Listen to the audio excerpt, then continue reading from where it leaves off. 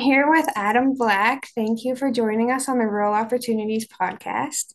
Adam is an old buddy of mine from old college, and you took agriculture management there, correct? That's correct. Yep.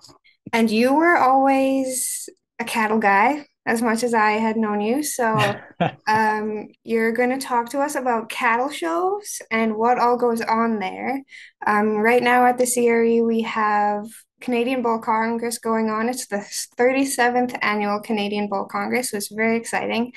So for those of you who don't know much about cattle shows, or are not really sure what it's about, this is going to give some insight into what goes on and why cattle shows are important and that kind of thing. So, Adam, I'll let you introduce yourself, why you have been in cattle shows before. So, what got you into that? Yeah. So first off, thanks for having me on the podcast here. It's always fun to catch up, like you said, with an old friend. Mhm. So I got into cattle showing. So I didn't grow up on a farm. So it kind of I have a different experience about it. Both parents lived and grew up on a farm, Mhm. but through different opportunities, or family members taking over, um, we were we didn't grow up on the farm. However, we were very involved in agriculture through 4-H, and then we had some neighbors come in, and they brought some cows to when they bought a farm next door. Um, and they were about our age, and they asked us if we wanted to get involved in showing cows, Mhm. and we took that opportunity, and I never looked back. So I was 9 years old when they moved in. um, so born and raised in Ontario, fell in love with showing cows, and ultimately got me that's what ultimately made my mind up to head west after Mhm. high school to pursue um, beef cattle and the beef industry. Mhm. That's really Yeah, cool. I didn't grow up on a farm either, but everybody around me was farming, and I like my second home growing up was a farm, and so I've always grown yeah. up with agriculture, and I've always worked in agriculture. So it's cool to have other people who are passionate about agriculture and you still work in agriculture who didn't grow up on a farm. Like there's opportunity for everyone to get into ag. Oh, there's so much opportunity within the ag industry. Yeah, it's Mhm. incredible. Yeah, Yeah, that's really cool. yeah, So first, I want to ask you about terminology sure. because a lot of people don't know the difference between a heifer and a cow, a steer and a bull. Most people think cows are just cows. So can you go through those terms with us? Definitely, definitely. So a heifer is a female animal that has not yet had a calf. Um, she's typically 1 to 2 years old, Mm, but can be older if she hasn't had a calf. mhm, A steer is a castrated male. Um, so typically these animals are raised for meat consumption. A bull is not a castrated male, an intact male, uh, and is typically used for breeding cows. mhm. And then finally, cows. They have had a calf, um, and they're typically a little older. Yeah. Cows are the mamas. Cows are the mamas. That's Yeah. right. Yeah. And different cattle shows will be for there's usually classes at the cattle show. For example, Bull Congress, they're showing a lot of bulls. There is a Mhm. heifer show there, and there is, I believe, one steer show as well. And so different cattle shows will be asking you to show each one of those, depending on what Correct. you're going to. That's correct. Yeah. And what is the purpose of cattle shows? That's a great question. So the main purpose of a cow show is to evaluate and compare the characteristics of a group of animals. So, like you said, there's different classes. So, you get either a group of cows together, and you can judge them, a group of bulls, steers, heifers, and it's you're comparing the quality and characteristics of that group of animals and then ranking them.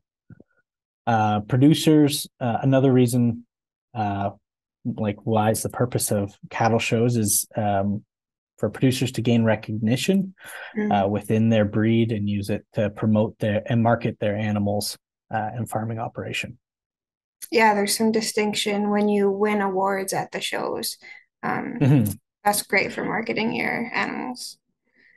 Yeah, so like you said, like 37 years, people have been using this bull congress to Mhm. market and sell their animals. So a very, very cool testament to the bull congress. Yeah, absolutely. So the exhibitors are there to market their animals, to show off the best of their herd. Why is it important for purchasers to attend these events? Uh, so purchasers usually are also farmers and breeders, um, producers within the industry, and they're looking to improve their own operation back at home. So they're looking for the high quality animals that also match within their breeding programs, Mhm. and then they want to purchase those genetics and then use them back on their own operation. Mhm. Absolutely. So it's not you're not just going to find out about a cattle show and then go a week later if you're not prepared. There's a lot of preparation that goes into it. And as you're talking about the breeding, like people have been going to these shows for years. There's a lot of genetics involved. So, what are the preparations before you go into a cattle show? For example, cattle are halter broke at the shows. People will be leading them around. So, from the very beginning, what is the preparations of a cattle show? Yeah, so preparations can start very, very far in advance, I guess. So when picking an animal, producers will look at their own herd and evaluate their own cattle to then choose a bull that they think will complement that animal the best. So Mm, this is a lot of the times you're picking these combinations for these animals a year in advance, and then seeing what the calf is, and then you uh, get into the work and preparation for the show. And so, like you mentioned, it starts months in advance. So some things behind the scenes that you have to do, there's paperwork, registering the cattle, making sure they're fit to go to these shows. Like you mentioned, again, training, leading, but not also leading, but making sure the animal will stop when you want it to stop. mm, These shows, there's a lot going on. There's big crowds, a lot of noises. So these animals need to be aware of that and know that they can trust the person on the halter to make sure that they are in good hands. mm, So that takes a lot of time to gain that trust and bond. So there's also a lot of daily grooming. Just to make sure the animal is looking their best. And then the most important is just feeding, taking care of that animal, making sure it's healthy and in good condition throughout the whole show season. absolutely. Yeah, Mhm. cows, heifers, steers, they're quite tame because they're used to that training that you're talking about, and they're not the only ones in the show ring. You're usually showing with a bunch of other people, and so the cows have to be used to that and yeah, stopping so they're not hitting the next animal in front of them. That's right. Absolutely. Yeah. And there's usually a specific way that they stand in the ring. So do you train how their stance?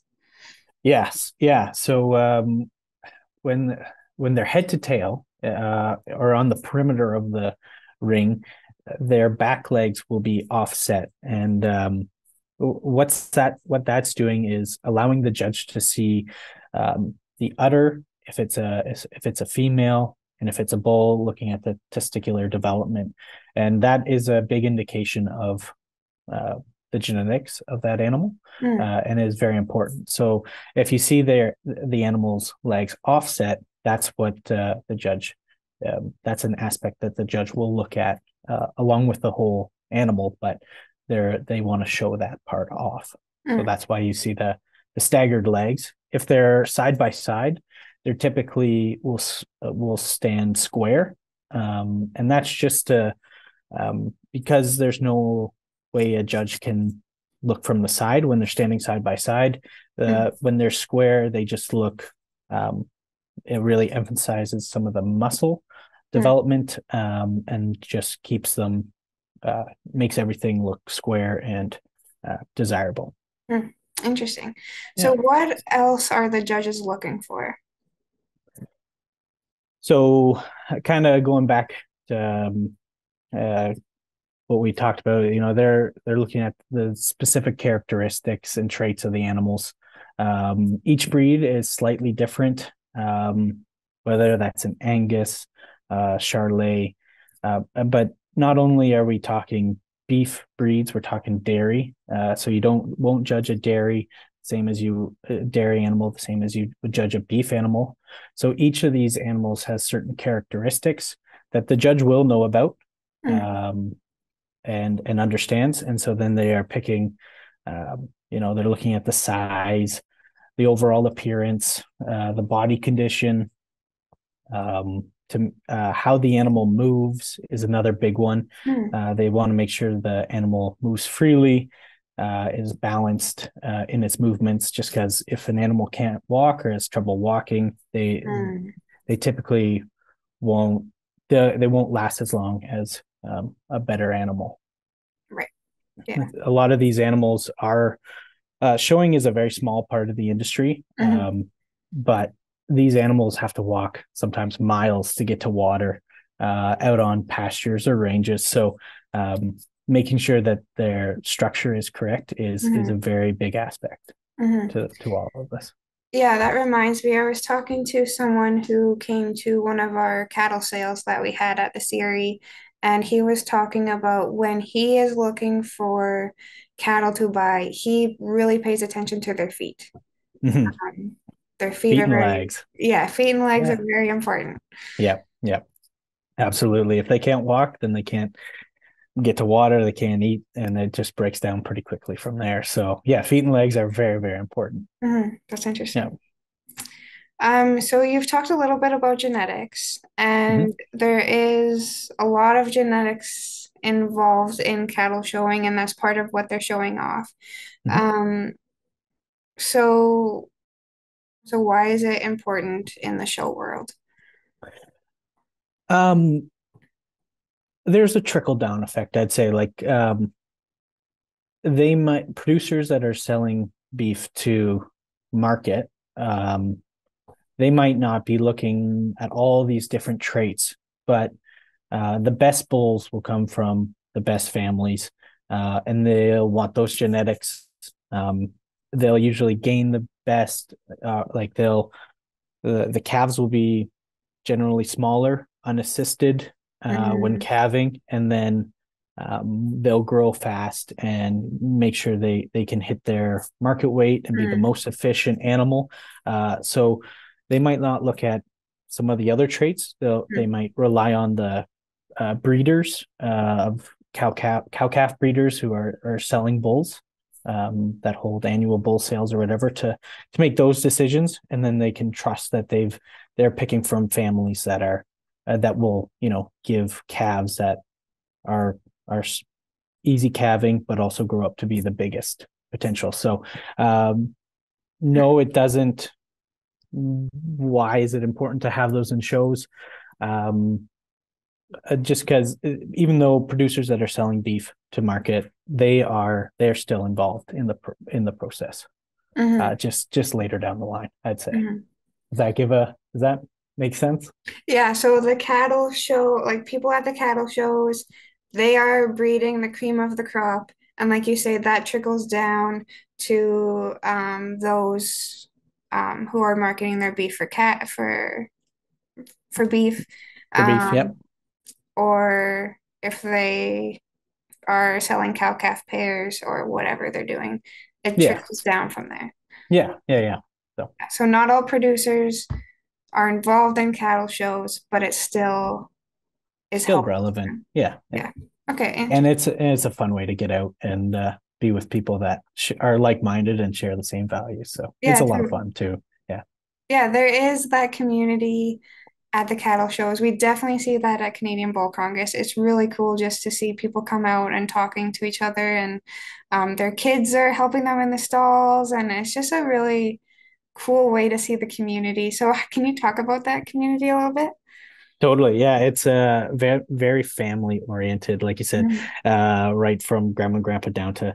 grandchildren. Everyone's kind of coming together, working together, whether it's the newest generation taking over, or whatever it might be. But it's definitely a full family event.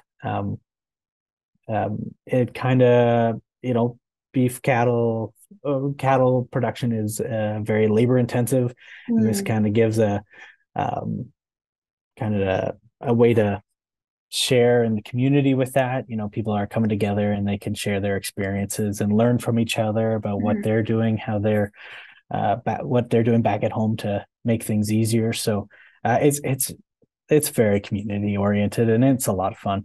Yeah, Yeah. everyone is very neighborly and yeah, really Yeah. supportive, like you say, and it is really cool. And Yeah. many people who are involved in cattle shows, like they'll go to many cattle shows, so that kind of becomes a circuit. And so Mhm. I'm imagining that you would get to know each other pretty well through that. Oh yeah. Yeah. Yeah. It's fun seeing them all at the different shows. Yeah. Yeah. And getting to watch your genetics, but also their genetics progress Mhm. throughout the year Mhm. is just it's kind of cool. I enjoy it. Yeah, and you are in competition with each other, but it's still fun. Yeah, but at the end of the day, you're all in the same industry and Yeah. wanting the same things. Yeah. Yeah. But yes, That's in the really ring, it's you're going for the banner. Yeah. yeah, exactly. Um, Going back to in the ring. Are the judges also looking at the people leading the animals? Yep, I would say so. I mean, so there's two types of if we can get into 4-H, and that's a whole different aspect because there is Mhm. confirmation and showmanship. Confirmation is within 4-H is when the judge looks at the animal, and then Yeah. showmanship is when the judge judges the individual showing the animal to see how best they do. Mhm. Um, so there is an aspect where the judges will judge the showman. Mhm. Um, So what but are they looking for? The confidence on the halter, like you said, or like we talked about earlier, you have to create that bond with that animal, and they have to kind of trust you. So, you can see pretty quick who has been working with their animals, created that bond, and Mhm. the animal is just calm, cool, collected, in the show ring. Um, so they'll know how to best move their animal. If there's a certain way, they usually know the faults of the animal and can help to not show off those Mhm. faults as much, and Mhm. then also uh, ex, um, make the better parts of the animal more visible, and they can kind of work to make the animal the best it can be. Mhm. So, yeah. So judging, there is an aspect where you do judge the showman or showwoman. Interesting. Yeah. I did not grow up with cattle showing, and seeing my first cattle show, I was surprised at how much shampoo and blow drying happens of the animal. So, Yeah. what are the day of or day before preparations? I know people get up very early to prepare their animals for that day. What all goes into that? Yeah, yeah, it does start pretty early, and the bigger your show string, the earlier it gets. Mhm. So when you get to the fair, um, you'll wash all your animals. So yes, you use a ton of shampoo, conditioner, all that, just like we would. Mhm. Um, and then we'll blow dry the animals, get them nice and dry. Mhm. We'll then do any clipping, which is just giving them a haircut, cleaning them up, making sure they look pretty, making sure things are smooth, Mhm. closer to showtime, we will um, maybe use some products like hairspray. It's just kind of glue in a can Hmm. to make the hair stand and pop. We might put in some shine to make their hair glow a little more. Just kind of make them look pretty, like someone putting makeup on, or we're just making these cows look pretty. Um, Hmm. but yeah, there is a lot of shampoo that goes into it. They get Yeah. pretty dirty, so It's a lot of yeah, work and it's almost an art how people prepare the cows, and the cows do look very amazing after. it is absolutely an Yeah. art form. Yeah, Yeah. that's a great way to put it. Yeah, yeah. Yeah. Um, like you said, you didn't grow up on a farm, but you were still able to get into cattle showing. So is it still like that today? Like if someone was interested in showing animals, where would they start? Is that something that you go through 4-H for? How does that work? Um, yeah, there's a bunch of different ways to get into showing cattle. Like in my instance, it was through 4-H, but also mentorship. My neighbors mentored me Mm-hmm. on how to show cattle and how to raise raise beef cattle. So mentorship, finding a mentor to learn from, um, kind of going back to the whole community aspect.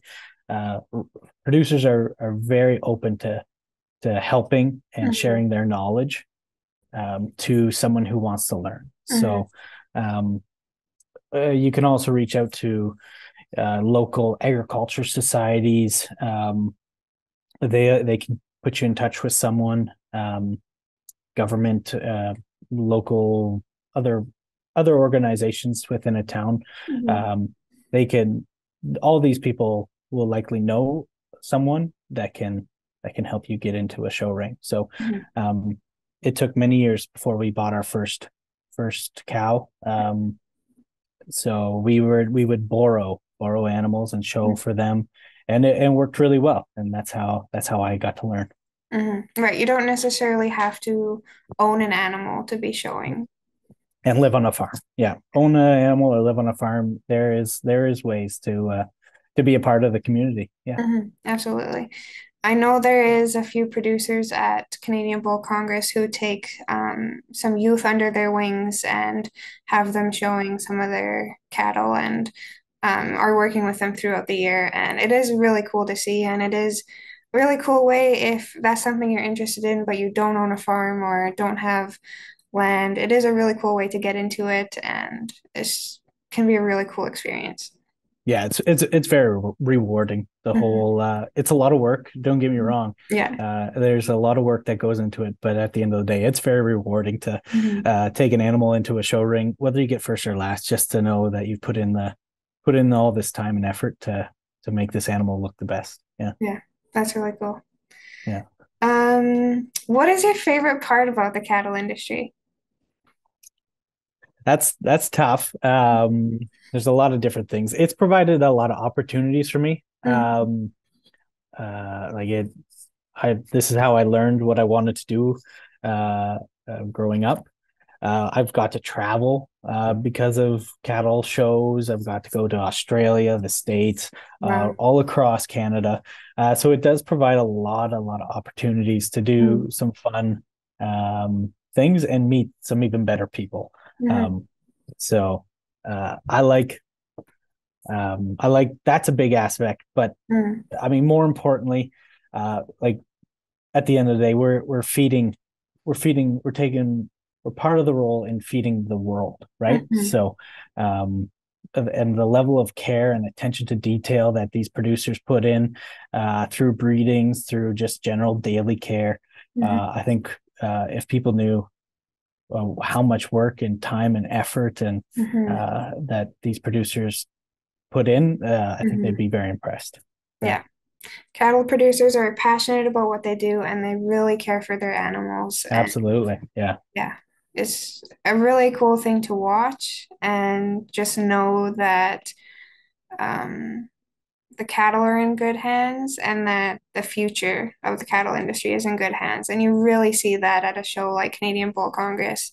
Mhm. It's just a really nice to know that the future of cattle is in good hands. Absolutely. Absolutely. What is something that you wish people knew about the cattle industry?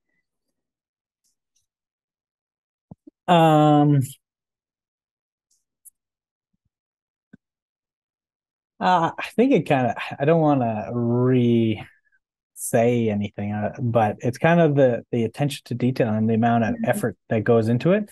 I think if people knew more about how they're how the animals are raised and cared for Mhm. within the cattle industry, I think they Mhm. would. I think there wouldn't be some of these stigmas and Mhm. around it. So Mhm. um, also that producers are making more efficient animals, and so Mhm. that kind of helps with um, you know environmental things. So like there's a lot that they do that Mhm. improves the environment and carbon sequestration and so on. So there's a lot of good from the cattle industry, and I'll talk about that as much as I can. Yeah, Yeah, that's really interesting. yeah. I just had a question, but I forgot what I was going to ask you. Um, I do want to say that for anybody who's listening to this and they're interested in cattle shows and this seems interesting to them, you are more than welcome to attend a cattle show. Anyone is welcome to come and view it and see what it's about. And producers like questions. They like when you Yeah, ask them about how they raise their animals and what they have going on, and you can ask them about their genetics if you know anything about that. And I think like the care that you've talked about, um, they really do care about it and they want you to know. And there's a lot of misinformation out there. And it's good to know the information from somebody who is raising the animals and in the day to day, and they can answer any questions or concerns that you might have. And I think that's really important to remember is that they do care and they're there for you to ask questions. absolutely. And they'll Mhm. often they'll be happy to. Usually, I don't want to speak for everyone, but they'll be happy to have you out on farm and show Mhm. you firsthand of Mhm. what happens and what's going Mhm. on a day to day, which Mhm. is could be a cool thing to see. Yeah, absolutely. Is there anything that you wanted to add or anything that we missed about cattle shows? I don't think so. It's I'll just reiterate that it's a fun atmosphere. It's a great community, Mhm. and it's pretty rewarding, and you get to have a lot of fun. Mm-hmm. Absolutely. Well, thank you for joining me on the podcast. It was really great to talk to you and catch up with you and Absolutely. learn more about cattle shows. Absolutely. Happy to always love to chat and talk about cows. Mm-hmm. Thank you so much. Thank you for listening to this episode. If you like what you hear and want to learn more about rural opportunities, please follow Camrose Regional Exhibition on Facebook or Instagram, subscribe to our YouTube channel, or follow wherever you listen to podcasts. Thank you for supporting the Camrose Regional Exhibition and Agriculture Society. We appreciate it.